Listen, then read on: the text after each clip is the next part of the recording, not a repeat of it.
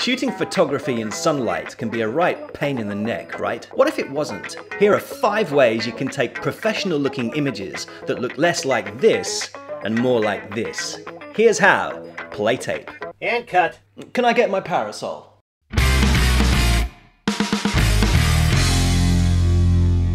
So we've all heard the terms golden hour and blue hour in photography, which generally refer to roughly 1 hour before and after sunrise and sunset. And while these are valid times to shoot certain types of photography like landscape and cityscape, a lot of photographers would avoid shooting in the middle of the day and in bright sunlight because of harsh shadows and high dynamic range. Other types of photography though, like portrait and action photography, can really benefit from shooting in these harsh conditions if you know how to control it, because it can be freaking challenging. Hack 1.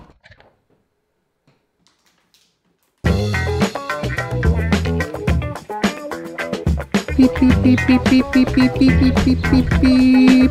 See that? See that shadow that runs right along that laughter line? That's your sweet spot. Like a sundial at 7 o'clock. Too far this way and we start to lose all detail in this side of the face. You might want to go for that split light effect, but it might be better suited to black and white photography. And too far to the right, we start to pull a funny face because we can't see anything.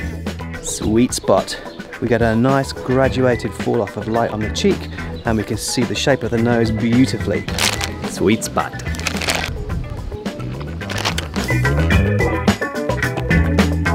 Just finding that 5 o'clock sweet spot. Alternatively, we can use the sun as a backlight or rim light, resulting in fantastic separation between the talent and the background.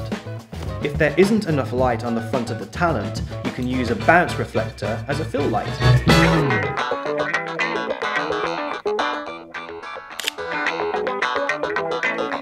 Which brings me on to hack number 2. Replace the sun. What do you mean, you idiot, Mark? You can't replace the sun. I'm switching off this channel immediately. Whoa! Hold on. There's an explanation.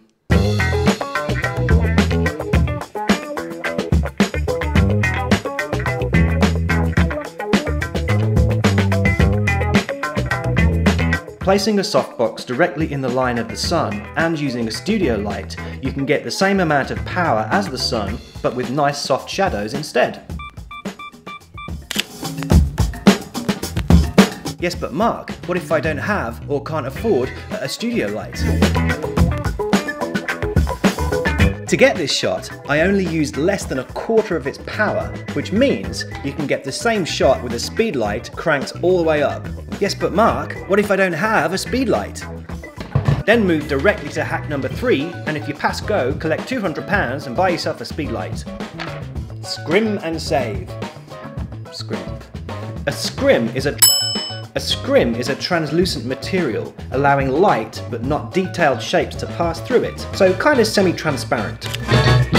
Hack 4, high-speed sync. HSS. Ooh, that sounds scary. Nah.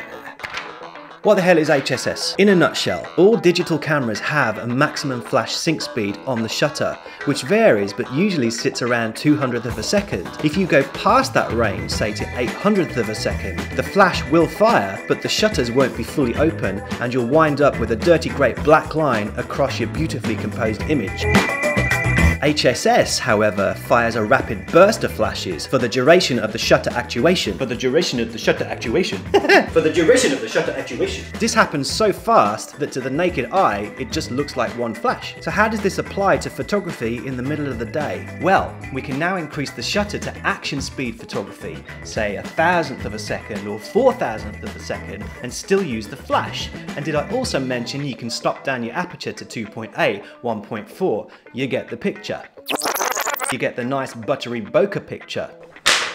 Here's an image taken in bright sunlight, pretty uninspiring and could have been taken with a camera phone. Now let's try it with some high-speed sync flash. I've increased my shutter speed by 2 stops to bring down the ambient light.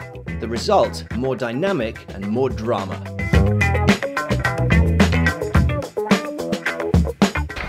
So what if you're shooting in the shade of a building, or it's an overcast day, but you want that hard edge look that the sun gives you? No problem. And hack 5, A hard box. A hard box has the opposite effect of a soft box. It has a black interior finish, it reduces stray light, and it reduces the size of the light source itself, resulting in deep, sharp shadows, just like the sun. Pro Photos sell dedicated hard boxes for about £800. I just modified my existing kit for £1.